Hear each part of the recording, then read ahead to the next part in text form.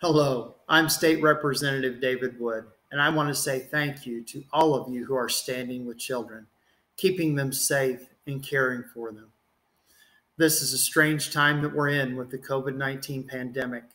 We are confining children in homes with parents, and not all of them are safe. We're putting them in stressful situations, and you would expect the number of hotline calls for child abuse to increase, but instead we're seeing an over 50% decrease in the number of calls, mostly because children are not in schools, so they're not being observed outside the home. We're going to see a great increase when this pandemic ends, and I hope that we are ready, and I know that you will be prepared to meet that situation head on, because caring for children is the most important thing that you do.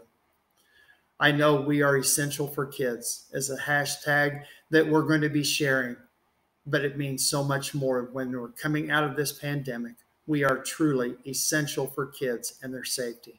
And thank you again for all that you do.